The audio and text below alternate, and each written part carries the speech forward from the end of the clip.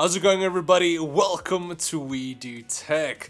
Now, with the launch of the new Ryzen 3000 series CPUs, we also got the new X570 motherboards to support the latest AM4 processors.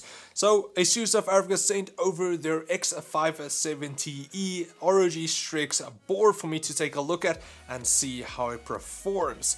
To all my South African viewers, you can stand a chance to win some awesome products from ASUS when purchasing any of their X570 motherboards. You can win items like a new 144Hz gaming monitor, an ROG Centurion, a Spatha mouse, or even one of their new all-in-one coolers. All you need to do is send your proof of purchase to the mail linked below, with the competition ending on the 20th of August. So now is the time to upgrade to X570 with ASUS.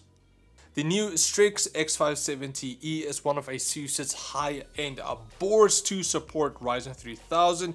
It does have higher components compared to some of the other boards, but that does also add a bit of a higher price tag because of that.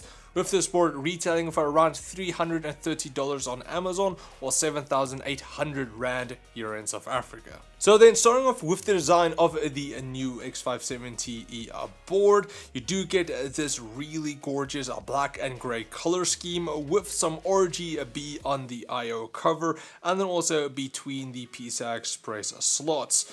With these, you can of course control all of the lighting and play around with the best lighting effects for your setup. Along with that, you do also get two 12-volt RGB headers and then two 5-volt addressable RGB headers if you wanted to connect some other RGB light strips or RGB fans onto the board.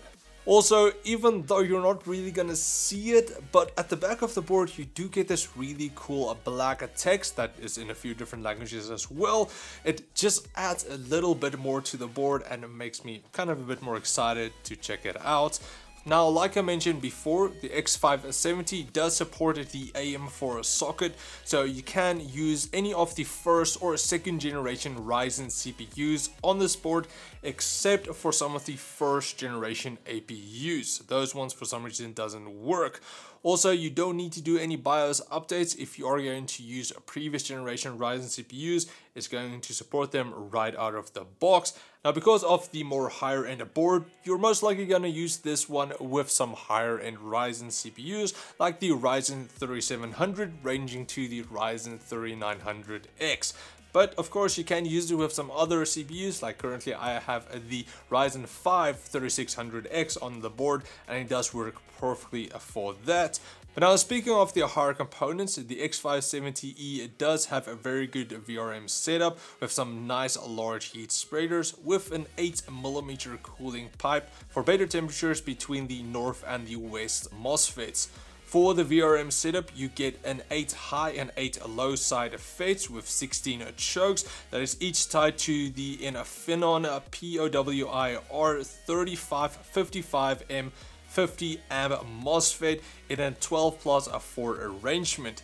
They do have an operation temperature up to 125 degrees, but from my use with my 3600X, which are again overclocked, it never went above 80 degrees.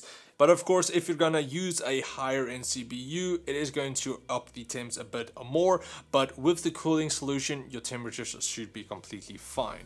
Moving on to the memory, you get 4 dual channel DIMMs that support up to 128 gigs of DDR4 memory running at 4400 MHz on Ryzen 3000. Then of course, we do also get the new PCI Express 4.0 connections that delivers double the available bandwidth compared to PCI Express 3.0.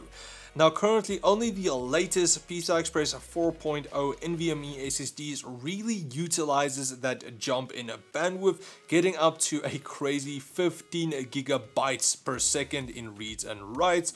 But however, graphics cards are not entirely there yet. However, with the X570-E supporting PCI Express 4.0, you are getting future-proofed with two PCI Express 4.0 X16 slots with ASUS Safe Slot technology.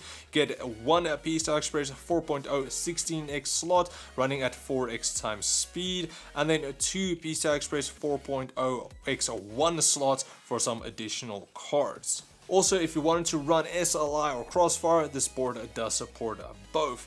Now, just something to mention that the bottom full-time slot and the bottom one-time slot does share a bandwidth, so you'll only be able to use one at a time. Now, as for those super fast SSDs, the X570-E does have two M.2 PCI Express 4.0 slots that support up to the extra long 22-110 size M.2s. Both slots does feature aluminum heat spreaders to help cool the SSDs, because those new PCI Express 4.0 ones does get quite a bit hot.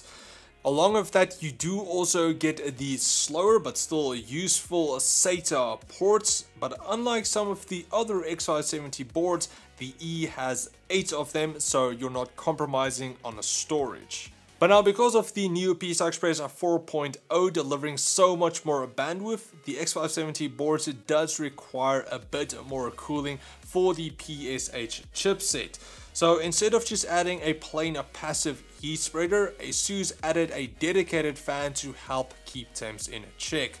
Now, currently I don't have any of those PCI Express 4.0 SSDs to really push it to the max to see how the temperatures perform, but I'm sure that these boards will be able to handle them, especially with the extra cooling. Also, just to mention, this cover that is covering up the fan is plastic, not aluminum, so unfortunately it doesn't add to extra cooling. So yeah. Then moving on to I/O, you do get the awesome pre-installed I/O shield, so you're not going to forget to install that if you are building your system. You do also get a BIOS flashback button that you can use to update your BIOS with only a USB. You don't need to install a CPU first. Next, you do also get HDMI 2.0 and a DisplayPort 1.2 port for your APUs, 7 USB 3.2 Gen 2 Type A ports and 1 Type C port, and then you do also get the RebelTech RTL8125CG 2.5 GHz, and along with that you do also get an additional Intel L211AT 1 gigabit Ethernet port for optimal speeds, both of them featuring anti-surge LAN guard and then also ROG Game First. Moving on to wireless connectivity, you do get the Intel Wi-Fi 6 AX200 that also includes Bluetooth 5. Lastly, for audio, you do get the Super FX S1220A codec for better sound quality, and also a bunch of sonic software to improve your audio experience. Then for power, the X570-E does have the standard 24-pin for your motherboard power, and then an 8 plus 4-pin for your CPU.